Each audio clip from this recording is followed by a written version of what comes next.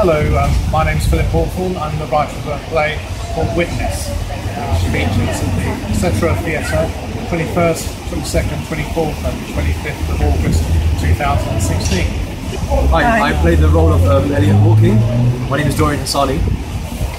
And I'm Veronica Caddick and I'm playing Miriam.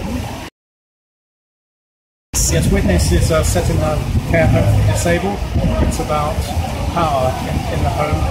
The storyline is of a young Muslim woman and an even younger new member of staff, and the differences between the attitudes of how they're going to run the home. And who do you think it will appeal to? Appeal to a cross-section of audience, from Muslim people, gay people, everybody actually, because it's about elitism within the system that we live. It's a bit funny. There's a part where this character dresses up as a Winnie the Pooh bear.